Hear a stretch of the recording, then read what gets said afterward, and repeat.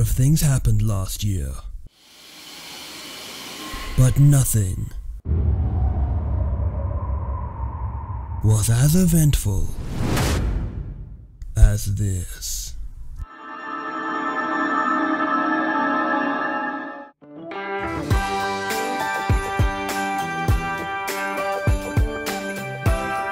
Hi. So yes, the rumours that no one has been spreading are true. I do in fact have a KFC reusable camera with the Colonel in a party hat on it. And no, it does not take good pictures. But before we get into that, let's take a closer look at this camera.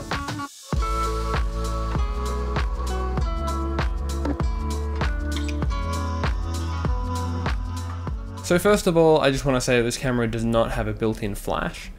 So your best bet is using something like this compact flash, or I guess you could use like a DSLR flash, but I wouldn't recommend it because, I mean, look at it. The other thing would be if you shoot like Portrait 800 and then push it to like 1600 or 3200. I think I've made that joke before, but it's probably doable. Like, I should probably actually do that in a video. Next is how to load the camera. So firstly you want to grab some film that you can insert inside the camera, then open the back of the camera. Next you want to make sure that the film winder is open and up at the top. Then insert your film upside down into the left of the camera. Make sure you give it a little shove. And then grab your film leader and move that over to the take-up spool on the right. Make sure you just get it inside the little hole there. And give it a little push to make sure that it actually catches on. And then start advancing the film winder. This way you can make sure that it's actually taking up your film before you close the back.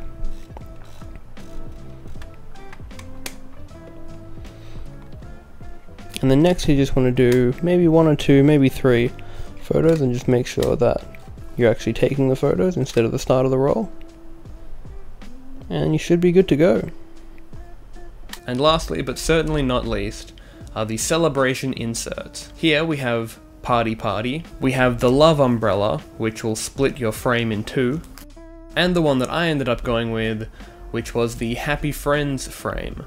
I went with this one because it just felt like it was a bit less intrusive than the other ones. I figured I could actually sort of frame a picture in between the lines. Now these frames are little plastic inserts that actually go in between the film and the lens on the inside of the camera. I'll show you how to put those in now.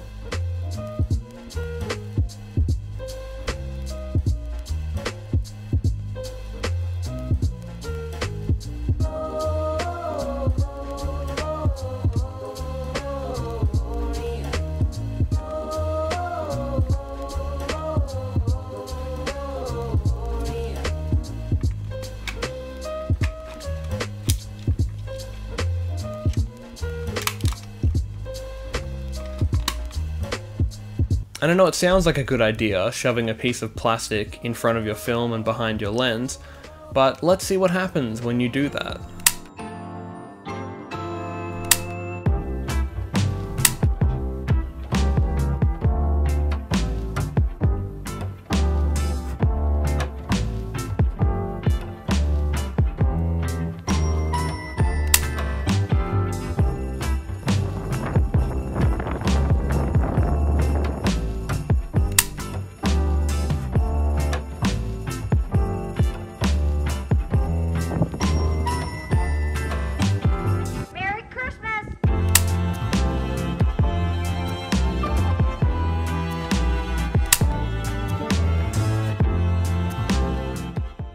Overall from these photos, I think without the filter, I think the photos would just kind of look pretty standard, like a reusable camera.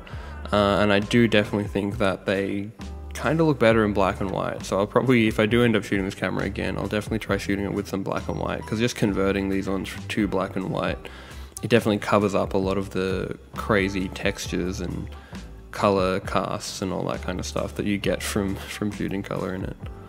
Now the images are a solid 2 out of 10, but they definitely have character. I'm pretty sure that the filter itself moved in the middle of while I was shooting, and so that's why there's sort of the blue streak that's running across the top of the frame, because I'm pretty sure I was just scratching the film as it advanced.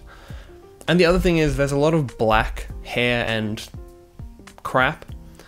And so the way that works is generally, I'm sure if you've scanned a film yourself, or if you've gotten scans back from someone who's not like a lab, hopefully you're not getting this back from a lab. If you have hair and things like that that are white on your film, generally that's because they've been converted from negative to positive, so they go from black to white. But in this case, I have a lot of black hair on my pictures, and that's because it was the hair that was actually imprinted onto the photo because I didn't clean the filter. The second thing is that I do just want to mention, it's probably obvious, but this was most likely given away as like a free promotional item with KFC in Japan. So again, the build quality is very plastic, and you can hear it if you squeeze it. Sorry, Colonel. It kind of sounds like a frog, actually. Has anyone else tried to squeeze the kernel? It kind of sounds like a Japanese game show or something.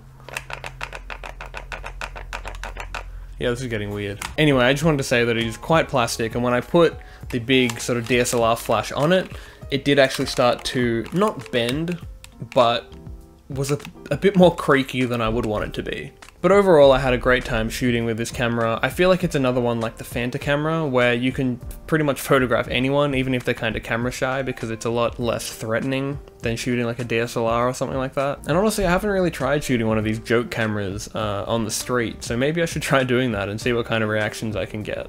So I figure I should also mention how I got the camera, because I think that's probably going to be what most of the comments are going to be about. So I got mine from a local lab called Ikigai Camera. I've probably mentioned them before, but they only got a few in for sale and they got snapped up pretty quick, so I'm happy that I got mine.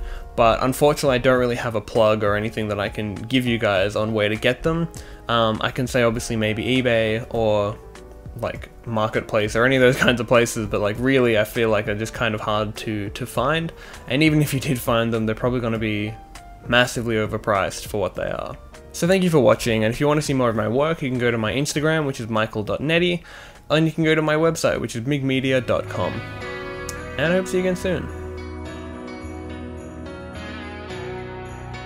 Finally I can shave this shit off. It wasn't even that funny.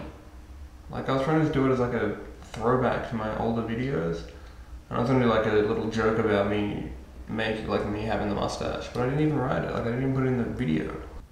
I also went on a walk yesterday, and everyone was looking at me in the most pitiful way. I had one middle-aged woman who just laughed, and so at least I made her day brighter. And then I had a few dudes walk past who had better mustaches, who just sort of chuckled to themselves as if what a garbage mustache he has. And it's not like I'm gonna stop them and say, yeah, I was doing it for a joke for this YouTube video, you know? Not that it really matters, because like I'm no idea what they even look like. I don't remember what they look like, but just like let a man wear a shit mustache without making him feel self-conscious, you know? I know if I didn't wear a shit mustache, I wouldn't feel self-conscious. But it just seems like the kind of thing that people could just ignore for a little bit, you know? Maybe you don't know, maybe you don't have a shit mustache. I hope you don't have a shit mustache. Anyway, I hope you enjoyed whatever next video you're gonna watch, so bye.